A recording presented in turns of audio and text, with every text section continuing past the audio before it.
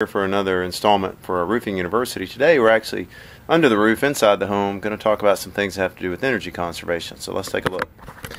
So we're in a newer home here. We can see up in the top there, that is the area for the shingle over ridge vent on this roof. It's a gable roof system, and there's some more over there in the main vent. And we can see the insulation in the attic's blown pretty full there. It's blown to about an R38, which is standard for most homes today. And for a blown fiberglass insulation, that means approximately about 15 inches deep, roughly 14 to 15 inches. Meanwhile, up against the plywood here, on a day like today where it's 88 degrees, the roof surface temperature reaches about 140 or so, the shingles do, and it transmits that heat into your attic space, gets hot in your attic, so by emitting that heat into this space.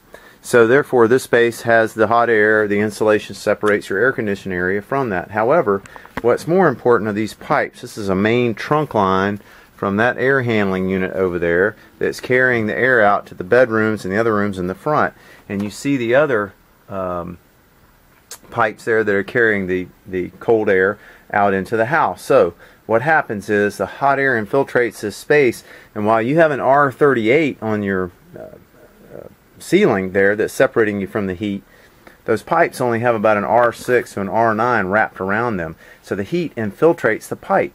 And sometimes you'll notice this on a really hot day, the air conditioning cuts on, and the first thing you smell or feel is warm air coming out. And the longer that line is, the more warm air it's pumping into your house before the cold air can get in there.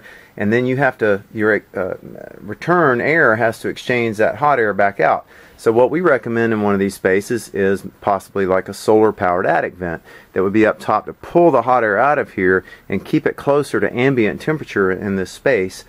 That way you don't have that problem in your trunk lines there. You won't get that hot air trapped in there.